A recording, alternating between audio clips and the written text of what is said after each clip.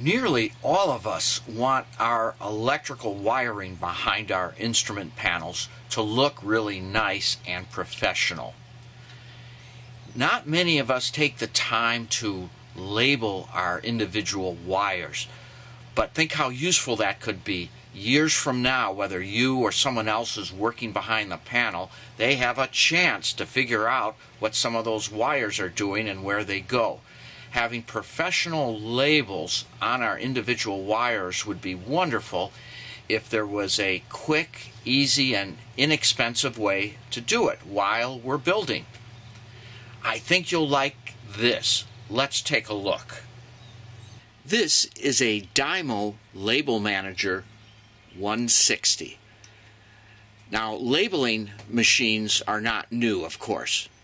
But what I found interesting was that this model has a list price of about $35, and I bought it on Amazon for $9.99. And I couldn't believe what a fine piece of equipment this is. Obviously, it has a lot of functions. Its sole purpose in life is to create labels. Now, in the past, my experience has been that labels don't stick real good. And I did a little more research and found out that the trick is to make sure you get the industrial labels, not the labels that come with the machine.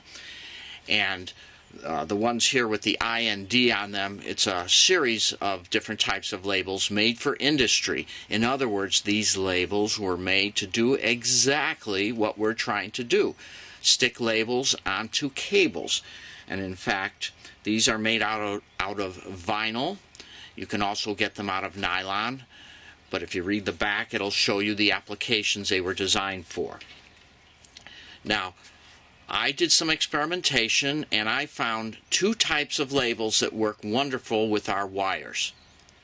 And of course, I have my favorite, but let's take a look at what I found. The first type of label to demonstrate is actually a heat shrinkable tube that has your custom printing on its side. There are a number of sizes available. We are using the smallest at 1/4 inch. After it is printed and removed from the labeling machine, you simply slip it over the wire and then use a heat gun, if desired, to shrink it tight. Here are some examples of installed labels using the heat shrink tube labels. This type of labeling does a wonderful job, but I have two personal objections. Number one, you must slip it on the wire prior to putting on your terminations.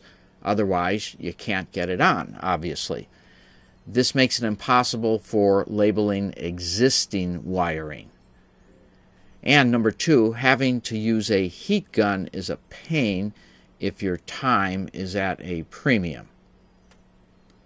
Here's a close-up of the cartridge of heat shrink labels I used.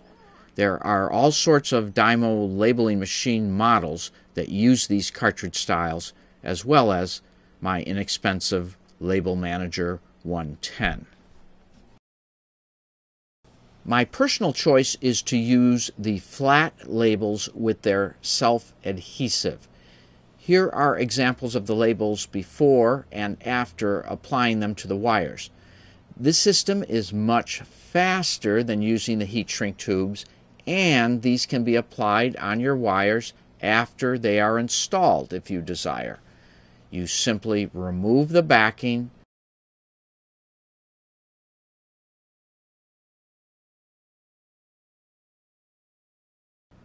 and apply. Done.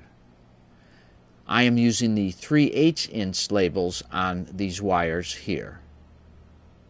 The appearance of the heat shrink tube labels and the flat labels are nearly identical. In summary, for best results, use one of the industrial Rhino label cartridges. There are many variations of Rhino labels to choose from. Of course, make sure your label machine is compatible with these cartridges, like the ones we have shown here, as not all cartridges fit all machines. The cartridge of the flat self-adhesive labels we have been showing cost about $15 for 18 feet of labels.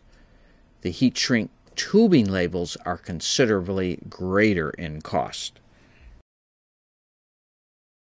Of course, there are other methods builders use for labeling wire.